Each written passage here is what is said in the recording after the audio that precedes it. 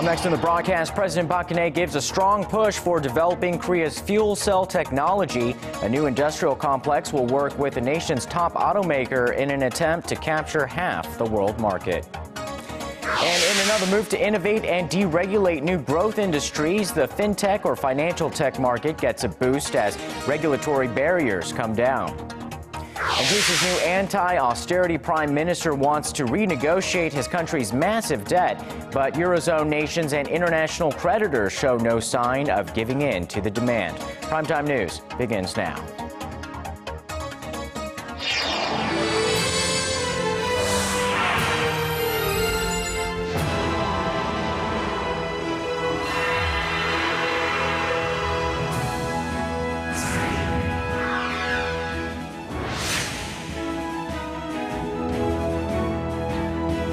Welcome to the program. You're watching Primetime News live from Seoul. I am Kang Tae-ri. And I'm Sean Lim. Thanks so much for joining us tonight. We begin with a major national push for green technology in the auto sector. President Park Geun-hye opened an innovation center in the country's southwestern city of Gwangju this Tuesday. That's right. And Korea wants the region to be a trendsetter, bubbling with creative ideas and vibrant startups for the future auto industry.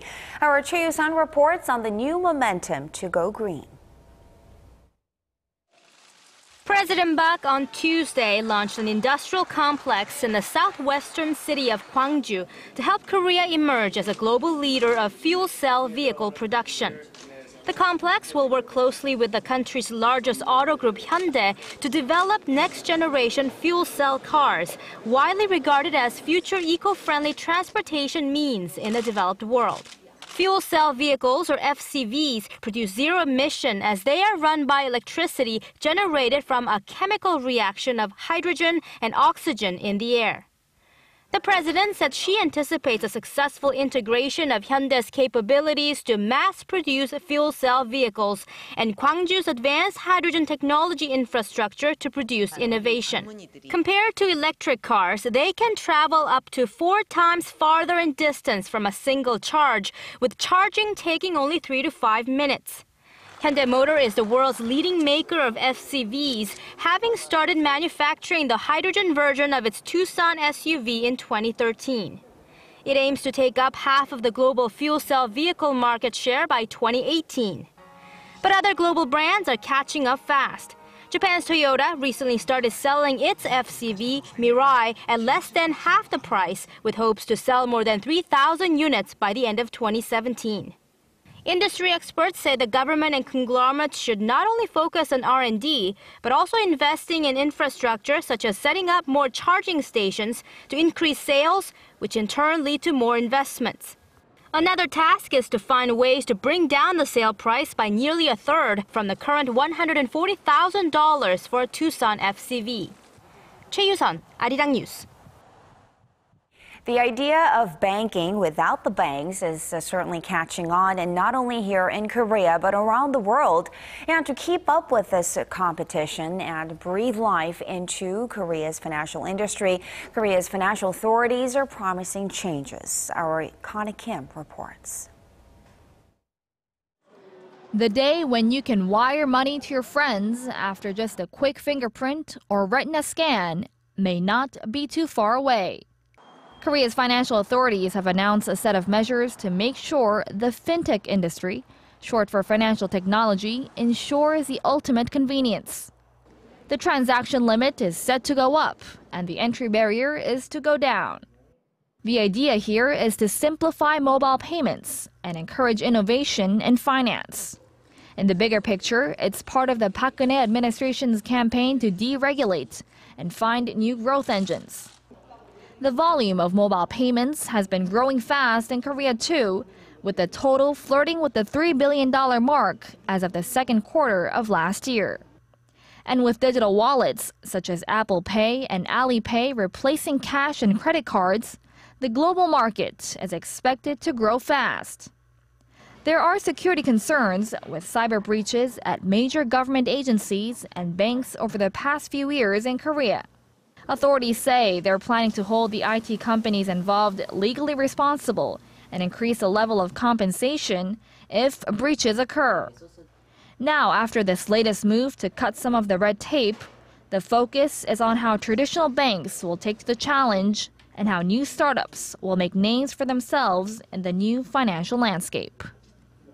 Connie Kim, Arirang News. Global oil prices have more than halved over the last few months, but drivers in Korea are not exactly enjoying most of the benefits. Our Kim Min-ji reports on why Korean prices at the pump are still lofty. Global crude prices have been on a downward spiral in recent months. However, gasoline prices in Korea haven't been falling as quickly as local drivers would have liked.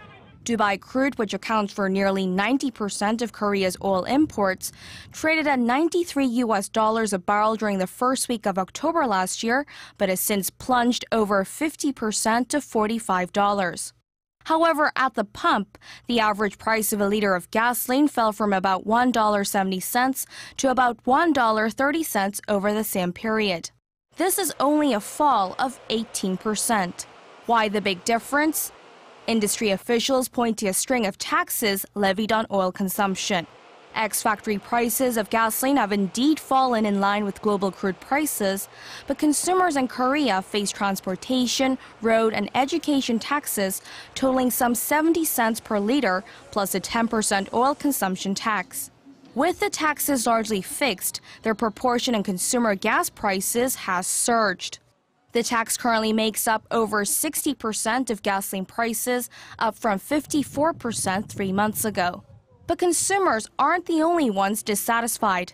Gas stations are also battling it out for customers and are doing all they can to slash prices, even if it is just by a solitary cent. Kim Min-ji, Arirang News. Speaking of oil prices, the lower cost of gas may have contributed to an uptick in Korea's consumer sentiment, which rebounded in January after 3 straight months of falls. But we're still far off from enough data to see if it will last. Our Gwangju has the details. Consumer sentiment in Korea improved for the first time in 4 months in January. The Bank of Korea says its consumer sentiment index came in at 102 this month, up a single point from a month earlier. The figure, however, is lower than the level posted last May when consumer confidence was hit hard by the Sewol-ho ferry disaster.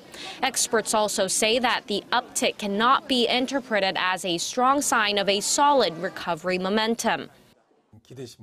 It's more like the index is reflecting people's hope over the new year that things are going to be better with the drop in global oil prices, giving more leeway for spending. The central bank also says that it's about time for a rebound, adding the index, which reflects consumers' overall economic outlook, has never fallen for 3 or 4 months in a row, except in cases when there was a major shock in the economy. Still, a reading above 100 means optimists outnumber pessimists. In fact, there are conflicting signs that the country's exporters are not faring well. A new survey of around 900 exporters shows that more than a third of them are skeptical about the economic conditions this year. Less than a quarter said they felt positive, while the rest said the conditions should be manageable. Now, all eyes are on the new economic data for the first quarter this year, which will give a clearer picture of whether the domestic economy is on a stable recovery track. Gwangju, Arirang News. It's getting harder for people to move up the income ladder here in Korea. A recent study shows that the poor are staying poor while the rich are staying rich. Our Kim Ji-yeon explains how it's getting tougher to climb up. It's getting more difficult to climb up the socio-economic ladder in Korea, particularly for those living under the poverty line. A study by the Korea Institute for Health and Social Affairs shows that a mere 23% of them escaped poverty in 2014. That's the lowest rate of escape since the first study in 2006. The percentage of people who went straight from the lowest income bracket to the highest without spending time in the middle class increased by a mere 0.3%, an eighth of that recorded 8 years ago. The study also says the rich are likely to stay rich. More than 77% of those in the high income bracket in 2013 remained in the same income bracket in 2014. On the other end of the scale, the number of people who filed for bankruptcy and signed up for debt workout plans hit a record high of 110,000 last year, a near 5% increase from a year ago.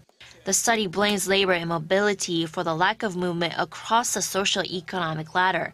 83% of those with temporary positions in 2013 said they were unable to find a full-time job in 2014. Nearly 93% of those with full-time jobs kept their positions during the same period. Kim Jeon, Arirang News.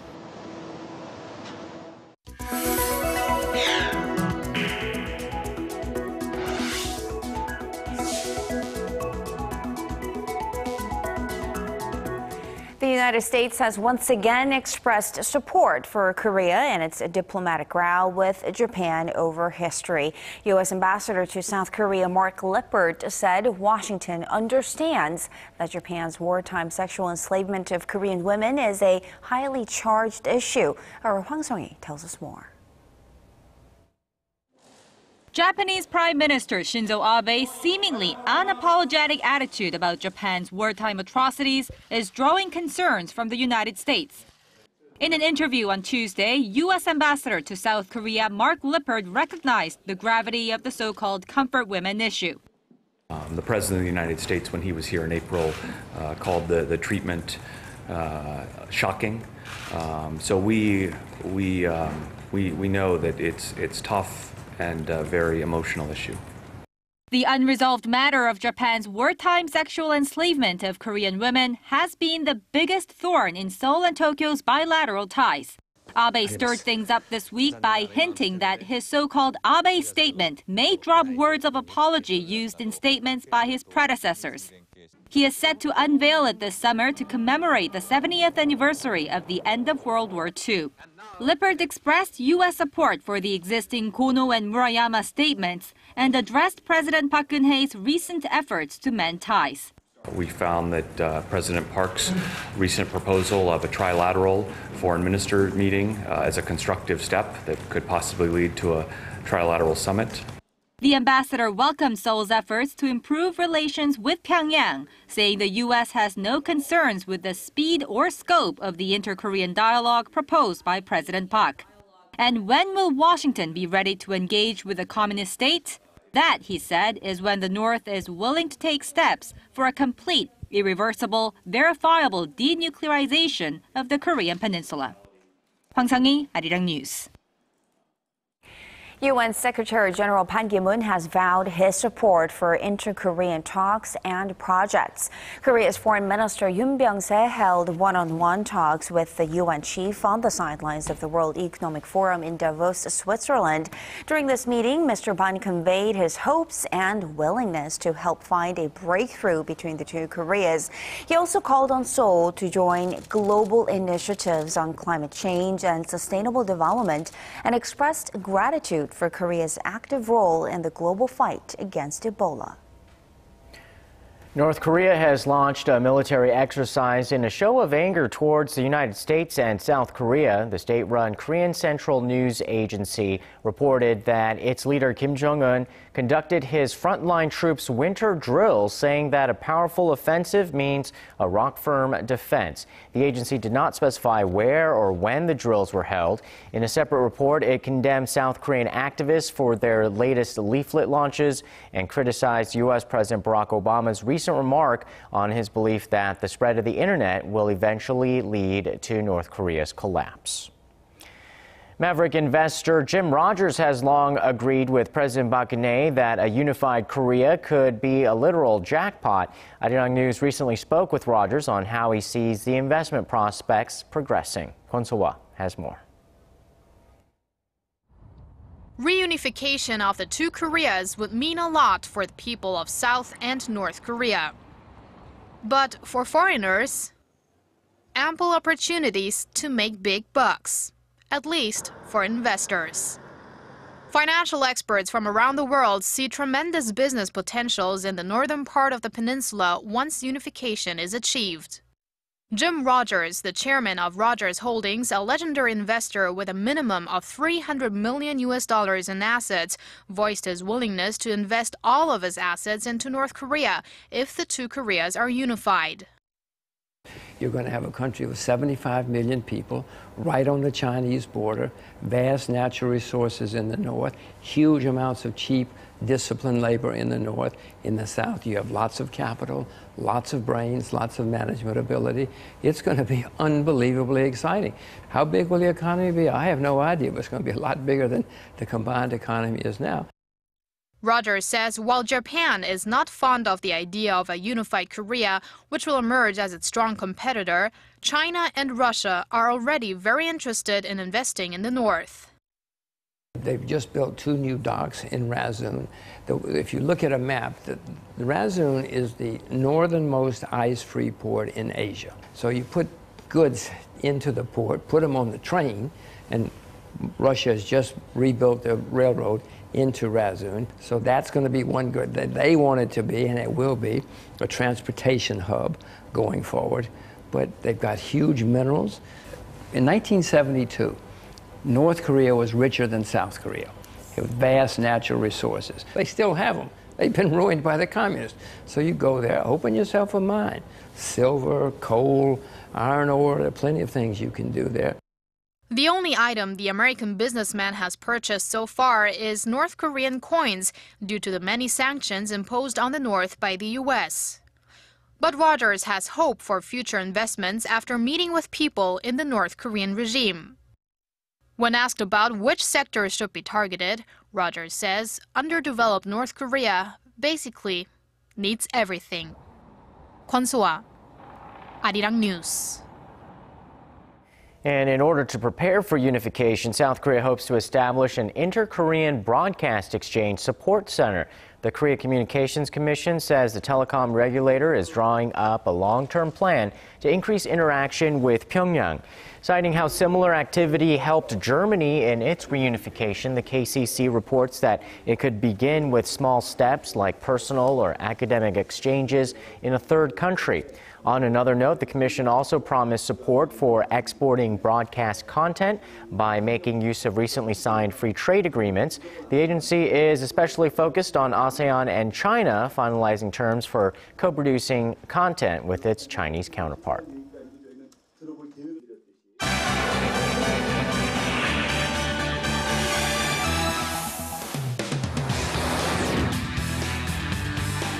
With a new anti-austerity prime minister leading Greece now, the country faces the daunting task of renegotiating its massive bailout loans. With more, we turn to Son Jung-in at the News Center. Jung-in, it looks like Athens can expect tough negotiations ahead. Yes, as the European Union comes down on Greece, there's a question of whether their differences will eventually push the country out of the eurozone. Our Shin Se-min has the details. With radical leftist Alexis Tsipras sworn in as Greece's new prime minister on Monday, the debt-crippled nation is demanding its debt be cut as part of a plan to renegotiate the bailout package. Tsipras is calling for forgiveness of nearly a third of the country's more than $300 billion debt. But nations in the eurozone and international creditors showed no sign of giving in to the demand. The new Greek leader's stance directly goes against Germany's Chancellor Angela Merkel, a chief advocate of the austerity program. A spokesman from the German government urged Greece to fulfill its commitments to its European creditors, a sentiment that was backed up by the group of Eurozone finance ministers. Echoing the sentiment, the Eurogroup chair said Eurozone financial leaders are ready to work things out with Greece, but that there's very little support for a write-off in Europe, and Eurogroup members should abide by the rules and commitments. So there's still major work to be done in which we will support the Greek government on the basis of true cooperation and commitment. And that's the basis on which we will work. The big differences between the new Greek leader and the creditors fuel concerns of the so-called Grexit, or a Greek exit from the Eurozone. The majority of the Greeks and Syriza have said that they want to stay in the euro. Shin Se-min, Arirang News. And the top ratings agency has slashed Russia's credit grade to junk status for the first time since 2004. Late Monday, Standard & Poor's downgraded its rating from BBB- to BB+, which is below investment grade. The agency cited the country's weakened economic growth prospects hit by Western sanctions over the Ukraine crisis and a sliding ruble. After the cut, Russia's finance minister, who criticized the agency's decision as a show of excessive pessimism, announced an anti-crisis plan that will freeze the level of spending. The plan also sees the budget returning to a surplus by as early as 2017. The Russian military says it will withdraw from search and recovery operations for Air Asia Flight 8501 that crashed into the Java Sea, killing all on board. On Tuesday, the chief of the Indonesian Armed Forces ordered the military teams involved in the efforts to pull out, citing rough weather and poor underwater visibility. So far, officials have managed to recover 70 bodies, leaving 92 still unaccounted for.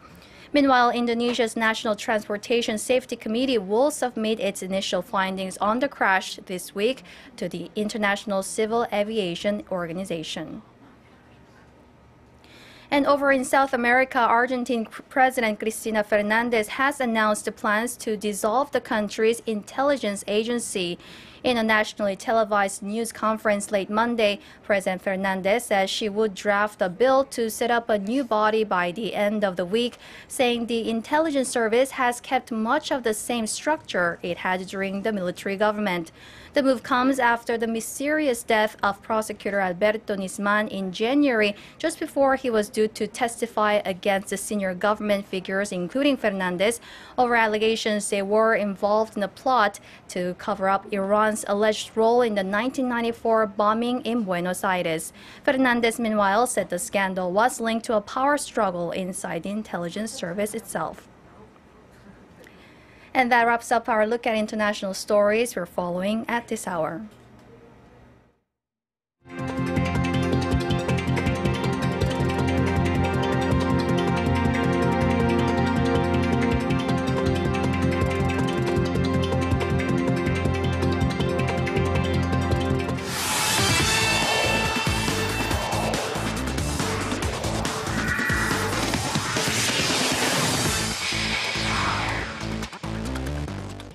Hello everyone, I'm Stephen Che with the Sports Brief.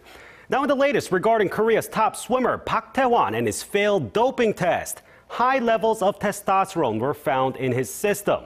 So how exactly did it get there?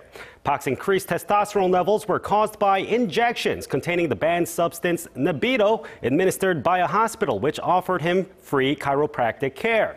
Investigators said that Park claimed he didn't know about the substance and that the hospital's doctors testified they weren't aware it was prohibited.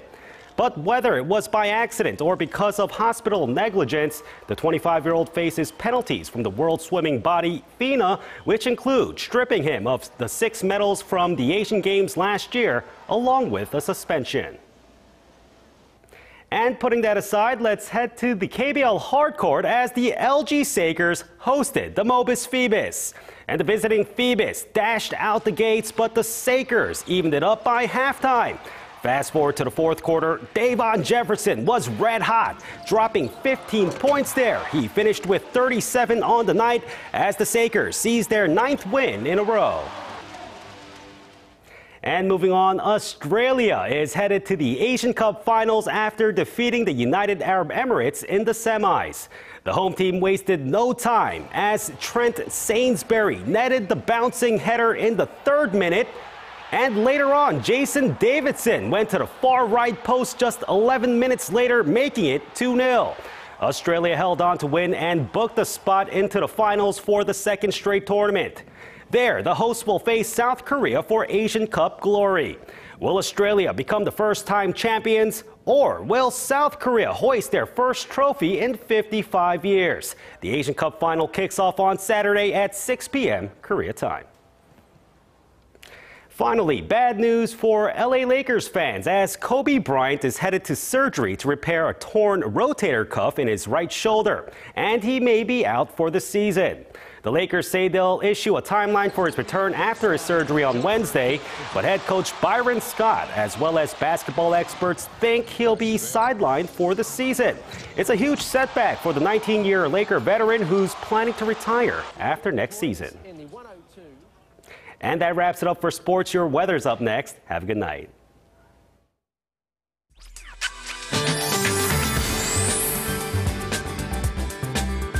Hello and welcome. I'm Kim Bo-kyung with your weather outlook. We begin with news of snow showers falling on the eastern coastline where a pre-heavy snowfall watch has been issued. And areas there will get a mix of snow and rain through Wednesday as the morning lows in most regions are set to plunge. Other than that, the fine dust index could rise above normal levels in some regions. Taking a closer look, up to 10 centimeters of heavy snowfall is forecast for the coast of both Gangwon-do and Gyeongsang-pukto provinces, and rain will accompany the snow. 5 to 10 millimeters of precipitation is expected for most areas along the east coast. And looking ahead, more showers should fall, that is, down south from Thursday through Friday. Moving on to tomorrow's readings, Seoul hits a high of 1, Gwangju hits 4, Busan reaches 8. Meanwhile, Jeju gets up to 6, Dokdo hits 1, Mount Kumgang minus 6. Those are the updates I have for you now, but more coming up after midnight. And that's primetime news for this Tuesday. I'm Kang Chiri. Thanks for watching. And I'm Sean Lim. Have a great evening. We'll see you soon.